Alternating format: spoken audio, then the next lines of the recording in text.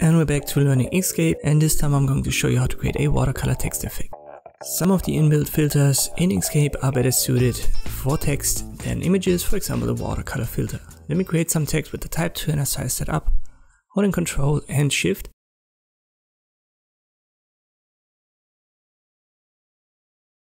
It's selected, I press Ctrl D to create two copies. Let me select the top one, I go to Filters, Textures and Watercolor. So it's a one-click effect. If you want to adjust it, there are two ways. So I copy the one below, I've got two. On top, I apply the watercolor filter to the first one, put it to the bottom, and then I open the fill and stroke menu. I've got the one selected that doesn't have the watercolor filter, and I can now play around with the opacity and the blur.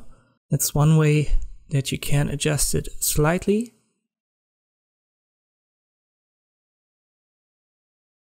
Another way is to use yet another filter. So add the watercolor, and then go to Filters, Image Effects, and use the Sharpen and Sharpen More.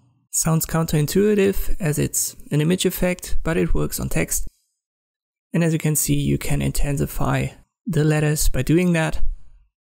Keep in mind, whenever you move it, the Sharpen filter will be reapplied and it changes the appearance a little bit. And when you want to export the one in the middle, don't forget to select both of these bounding boxes, otherwise you're only going to select the one that is blurred and a little bit opaque. So don't forget that. And this is how you can create a watercolor text effect in Inkscape. Thank you for watching and I'll see you next time.